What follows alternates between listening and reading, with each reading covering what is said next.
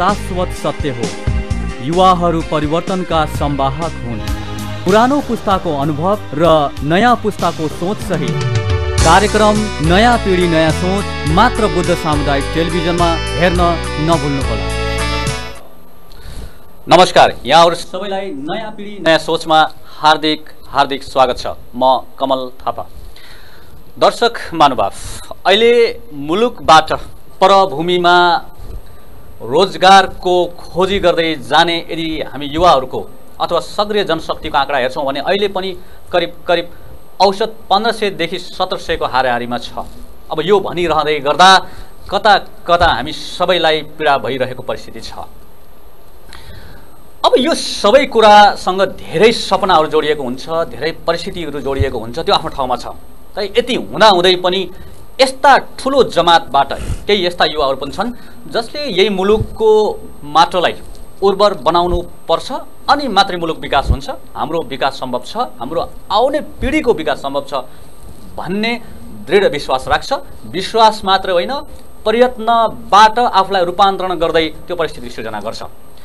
त्यस्ता मध्ये एकजना युवालाई आज हामीले आमन्त्रित गरेका छौँ, जो एउटा कुनै बेला सामान्य लेखापढी पेशाबाट आफूलाई त्यस ठाउँमा इन्भल्भ गर्दै अहिले करिब ठुलो भनौँ या उदाउँदो युवा उद्यमीको परिचय बनाउने क्रममा छ।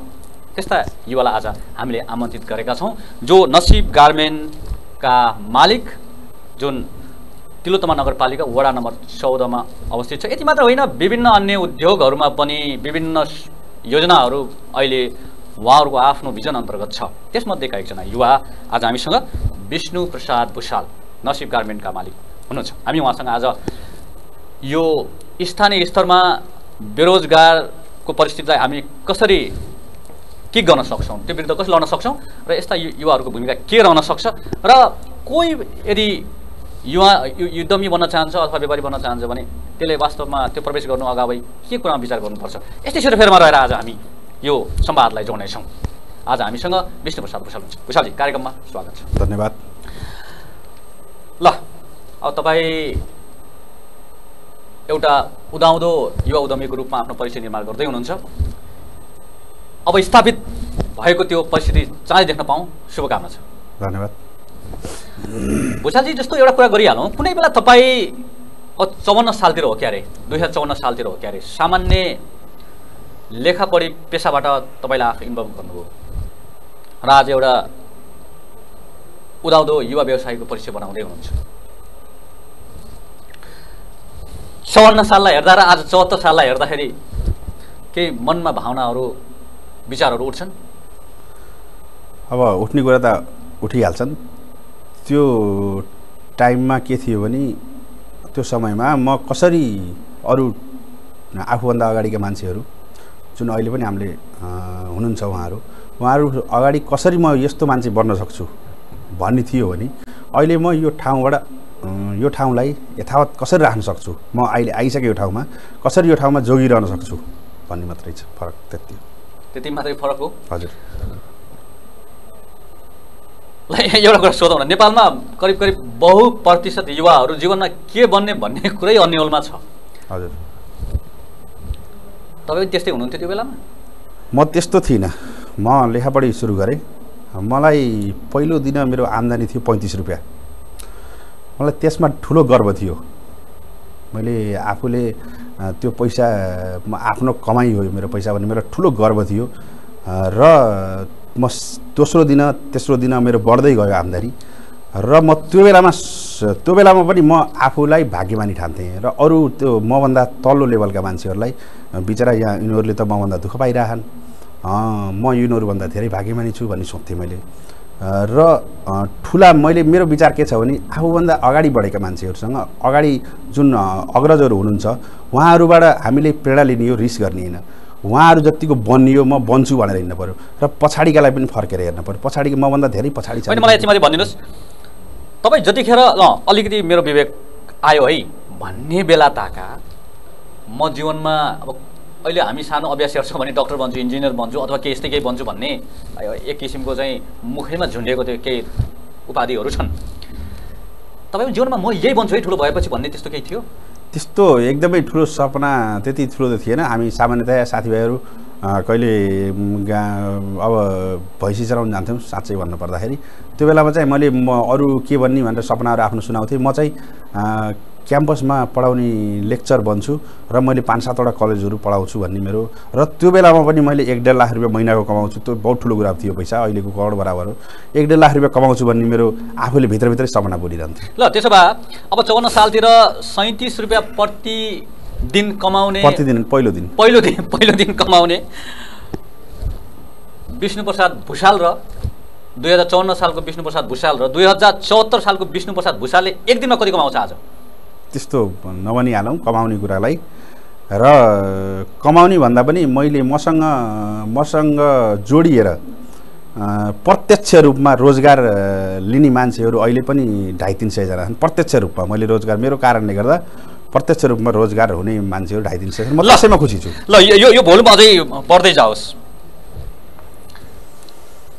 जस्तो 2054 सालमा सामान्य लेखा पढी पेसामा प्रवेश गरेको विष्णुप्रसाद भुसाल 74 सालमा आइपुग्दाखेरि बोरा उद्योग पनि अहिले कालिका बोरा उद्योग सञ्चालनरत छ। त्यसपछि नमस्ते एकाडेमी अब सञ्चालनको सङ्घारमा छ क्यारे, त्यसको अध्यक्ष तपाईँ स्वयं हुनुहुन्छ।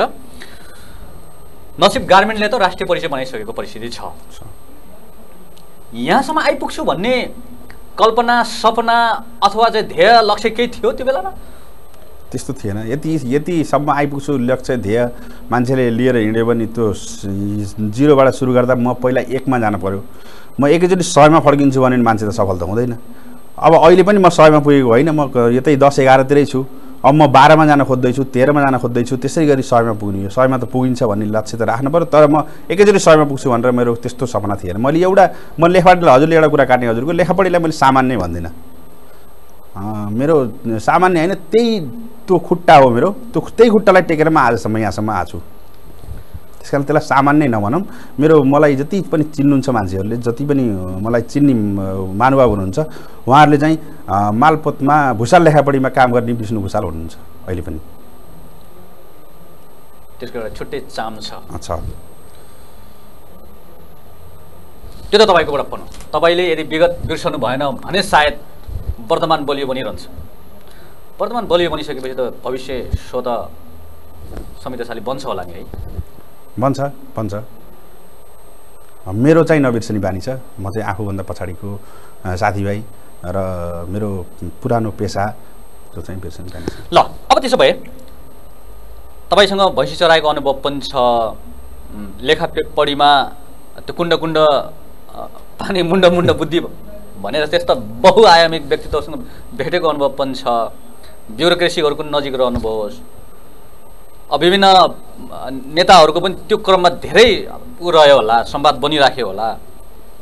त्यसपछि फेरि गाउँकैबाट हामी फेरि सुरु गरौँ। यति सारा अनुभव भइसक्दा पनि अब तपाईँको 37 वर्ष यो पाको युवाको आँखाले आम युवाहरूलाई हेर्दाखेरि, स्थानीय स्तरमा भनौँ अथवा समग्रमा युवाहरूलाई हेर्दाखेरि जीवनप्रतिको जुन लक्ष्य निर्धारण गर्नुपर्ने हुन्छ त्यसमा कति सजग छन् जस्तो लाग्छ तपाईँलाई? सजग छँदै छैनन्, म मात्रै सजग छु भन्न मिल्दैन होइन, सजग छन्। तर हाम्रो नेपालीको यो युवाहरूको सोच चाहिँ अलिकति परिवर्तन, अब हाम्रो राजनीतिक व्यवस्था पनि अब ठिक नभएर, सरकार नै थिरको सरकार नभएर एउटा सरकारले पनि कार्यक्रम ल्याउन सकेको छैन। र हाम्रो समाज अब बल्ल हाम्रो स्थानीय निकायको चुनाव भयो, अब स्थानीय सरकार पनि हामीसँग छ। र हाम्रो समाज चाहिँ कस्तो छ भने, अब तपाईँ घरको जेठो छोरो हो, ठुलो हुनुभयो, हजुर यो घरबाट छोडेर सहर जानुस्, सहर गएर तपाईँले 2-4 पैसा कमाउनुपर्छ र ल्याउनुपर्छ, अथवा विदेश जानुस् कमाएर ल्याउनु। त्यही गाउँमा बसेर, त्यही ठाउँमा बसेर तपाईँले त्यहाँ परिवर्तन हुन सक्नुहुन्छ र तपाईँले त्यहाँ कमाउन सक्नुहुन्छ भन्ने उहाँ समाजको पनि सोच छैन।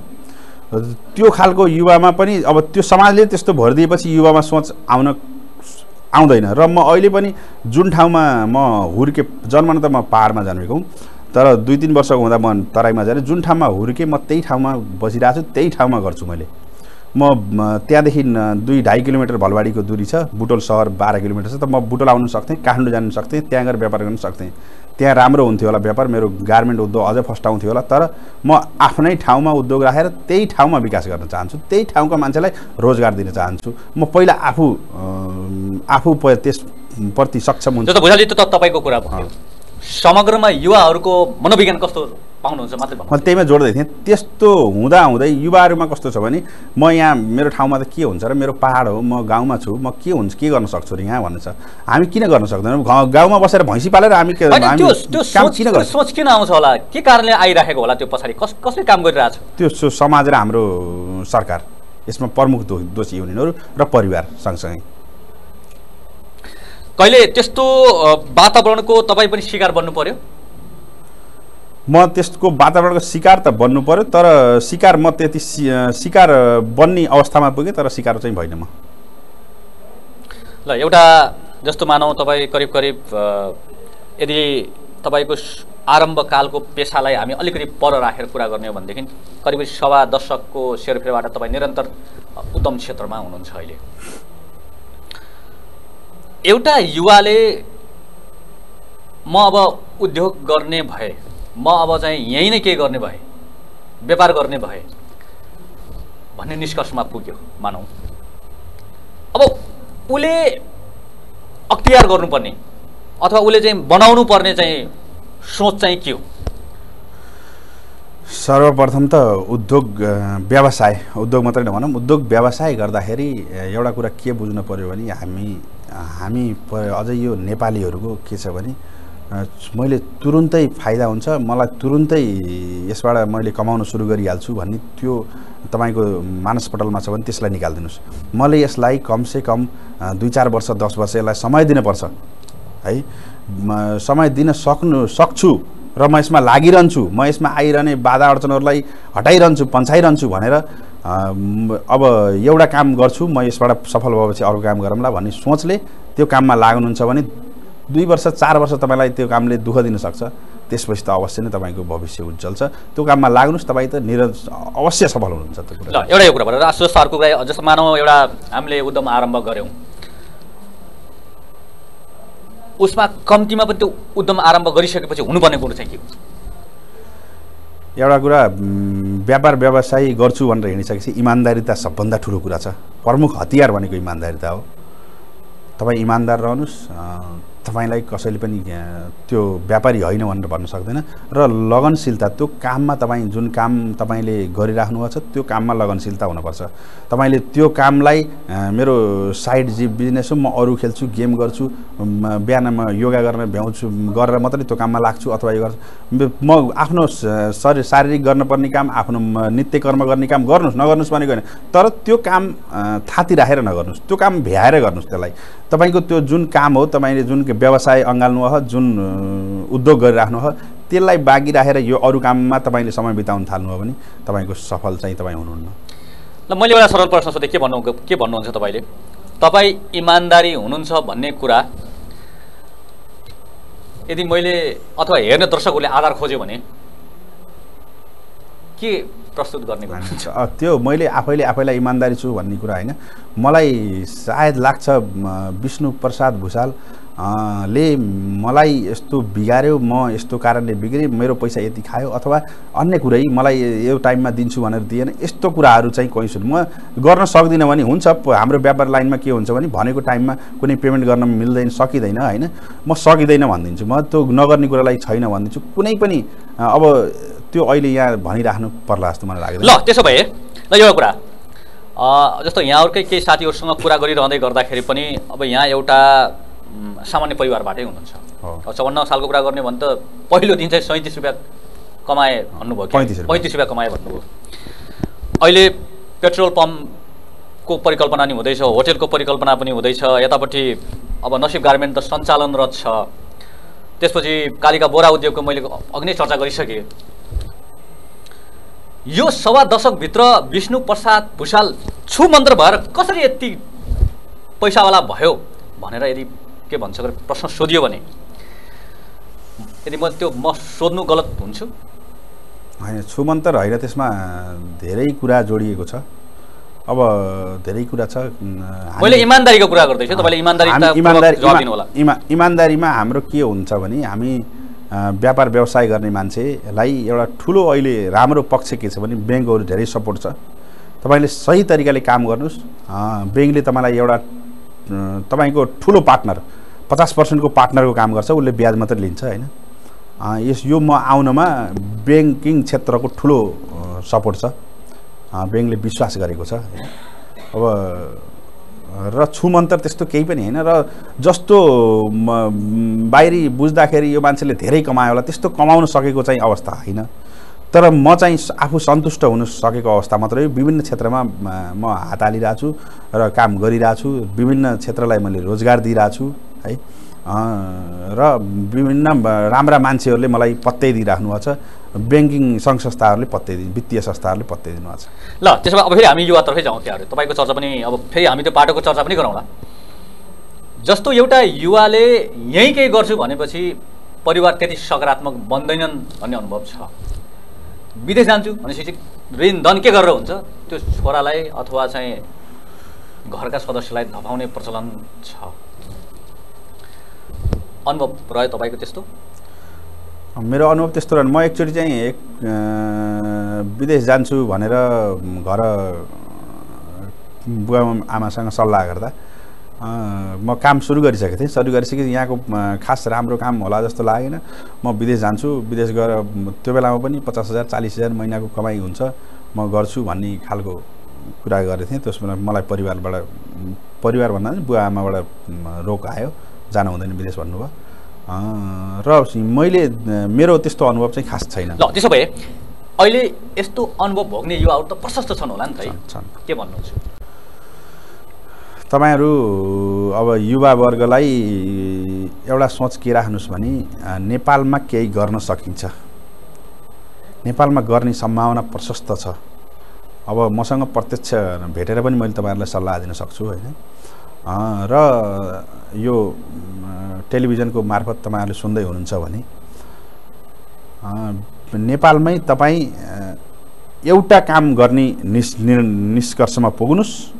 र यो विश्व अहिले एकदम सानो भइसकेको छ र यो नेट इन्टरनेटबाट तपाईहरु सर्च गर्न सक्नुहुन्छ। अमेरिकामा के भइरहेछ, यो प्रविधि अमेरिकामा के छ, जर्मनमा के छ, तपाईको युरोपमा के छ, यसको नजिकै रहेको देश भारत र चीनमा के भइरहेछ, त्यो विषयमा तपाई सर्च गर्नुस् र त्यो विषयलाई नेपालमा कसरी प्रस्तुत गर्न सकिन्छ भन्ने प्रशस्त छन् कामहरु। अब हो पैसा कसै कुनै कामबाट धेरै कमाइन्छ, कुनैबाट थोरै कमाइन्छ, तर तपाई विदेश गएर 1.5 लाख रुपैयाँको लागि विदेश जान पर्दैन। पैसा खुसीसँग पनि जोडिया हुन्छ भनिन्छ, ठिकै हो एकदम। ल त्यसो हो भने अब तपाई हाम्रो उमेरका अथवा कुनै पनि युवाले पैसा कमाउन नसकेर भनौँ न, परिवारलाई खुसी राख्न नसक्नु र तपाईहरु जस्तो प्रशस्त पैसा कमाउन नसके पनि अलि प्रशस्त कमाउनेहरूले कमाएर पनि परिवारलाई खुसी राख्न नसक्नुमा के फरक हुन्छ? नसक्नुमा त दुवै पक्ष, अब कमाउन सक्ने पक्ष पनि नसक्ने पक्ष पनि, दुवै पक्षको दुईटै कमजोरी भन्छु म। अरूलाई किन परिवारलाई दोष दिन पर्यो, कमजोरी हुन्छ। पैसा कमाउन नसक्नेमा एउटा मात्रै समस्या हुन्छ, पैसा भएन, पैसाको मात्रै अभाव हुन्छ। त्यहाँ यो पैसा भएको भए यसो गर्थेँ मैले उसो गर्थेँ भन्ने हुन्छ, पैसाको मात्रै अभाव हुन्छ भने पैसा कमाएर नि परिवारमा सन्तुष्ट नहुनेमा अब त्यहाँ विभिन्न महत्त्वाकांक्षीहरू लुकेका हुन्छन्। तिनीहरू पुरा गर्दा अब जति गर्दा पनि हुँदैन। त्यो परिवार अब देख्दा जस्तो देखिन्छ बाहिरबाट, त्यस्तो चाहिँ भित्र हुँदैन। ल त्यसो भए अब हामीले एउटा कुरा गर्ने गर्छौँ, युवाहरू हरेक सम्भावनाका लागि त्यो एउटा पक्ष हो भन्ने बुझिन्छ। चाहे त्यो देश विकासको लागि भनौँ, चाहे आफ्नो क्षेत्र विकासको लागि भनौँ, अथवा आफ्नो परिवारको सबै समृद्ध खातिर भनौँ, युवालाई मान्ने गरिन्छ। नेपालको सन्दर्भमा यदि कुरा गर्ने हो भनेदेखि अब तपाईको व्यवसाय अलि राष्ट्रियकरण हुँदै गरेको यो परिप्रेक्ष्यमा यो कुरा गर्दैछु।